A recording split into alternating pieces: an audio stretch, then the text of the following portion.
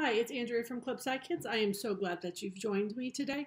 Today is our first activity of our Earth Day activity series.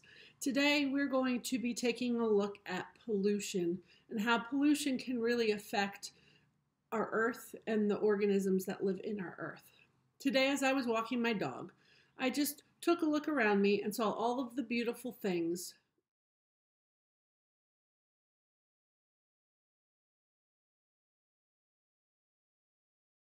It's important that we take care of these things. Today we're going to do an activity where you get to see firsthand the damage that pollution can do to a fish in a pond or a stream. So let's get started with our experiment. The first thing that we're going to need is a sponge. This is where Mom or Dad is going to need to help. It doesn't need to be a big sponge. What we're going to do is to cut this sponge into the shape of a fish. You also need either a glass bowl or a plastic bowl. It's better if it is clear that you can see through it. And the fish that you cut needs to fit inside without touching the edges. So that kind of lets you know what size shape to do. So go ahead, take your sponge and cut it into the fish shape. Now that you have your fish shape, it is time that what we're going to do is we're going to secure it in here so that it kind of stays stable. And what I'm going to do is I'm going to use a piece of thread and a needle to just stitch through the side of the front and then the back, and then I'm going to tape the other end of the thread to the outside of the containers. Let me show you what I mean. Okay, so here you can see that I have attached each side of the fish to the outside of my container. Again, I just used a needle and thread just to go right through and just taped it to the side. You want it to be able to swing free like this so that he stays stable, but yet he won't sink into the water. So now that you have your fish ready, it is now time to add some water.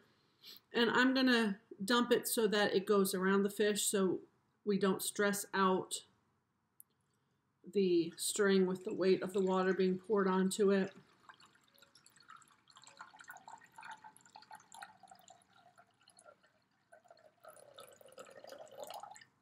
And it is fine that he doesn't need to be totally submerged into the water, but he is probably in the water about half an inch or so.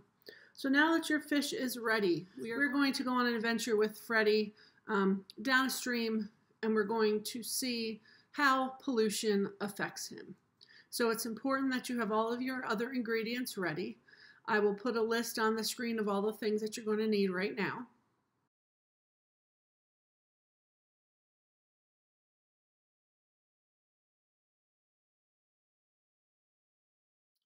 Throughout the story, as Freddie comes across different things, you're going to add the ingredient to represent all of those different things. And at the end, we'll see the effect that our pollution has on Freddie.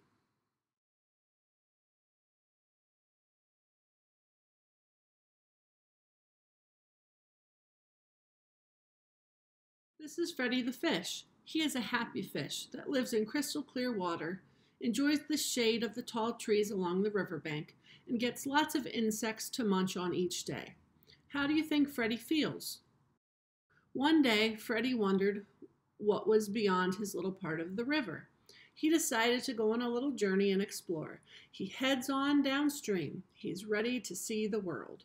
Along the river, Freddie first comes across a spot where bulldozers are taking out trees and clearing land. Soil and dirt roll into the river because there are no tree roots to hold the soil in place. Poor Freddie gets soil in his gills.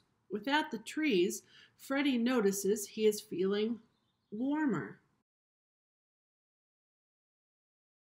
As Freddie continues down the river, he spots some black and white animals moving closer and closer to the river. While these animals are getting a drink, they drop a present into the water for Freddie. Freddie is not impressed with the smell or the sediment that is being stirred up.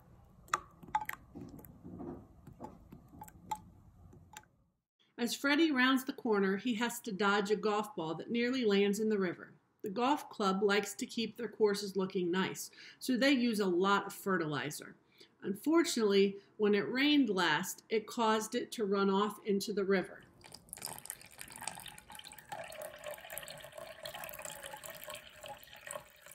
Freddie noticed that this area had a lot of tall plants growing and actually was starting to feel smothered. However, Freddie is a trooper and charged on. He was determined to see all the river has to offer. After a while of swimming, Freddie began to notice a salty taste to the water, and he started to feel the sting of salt in his gills. All the salt that was used on the roads in the winter had worked its way into the river. Ouch, it's hurting. How do you think Freddie is feeling?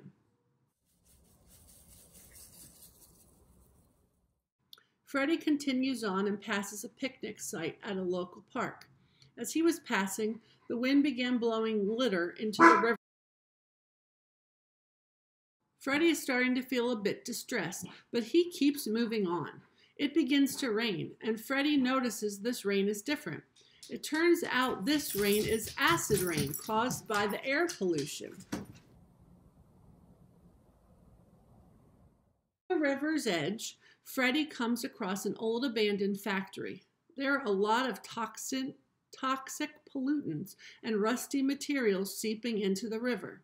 This causes a sludge in the river. Freddie tries to swim through it. After struggling, Freddie finally gets through the toxic pollutants in the river.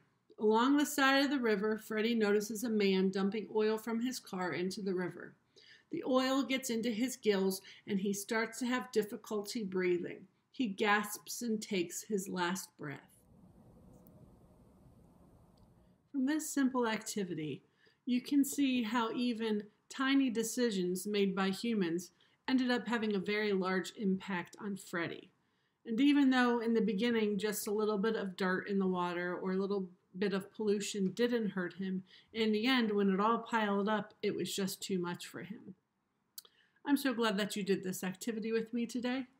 There is also an extension activity that you can do. It's a writing and an art activity where you can think about the activity we did and then create a poster with the ways that you can help take care of our earth and keep it clean and healthy. I'll see you tomorrow. Bye.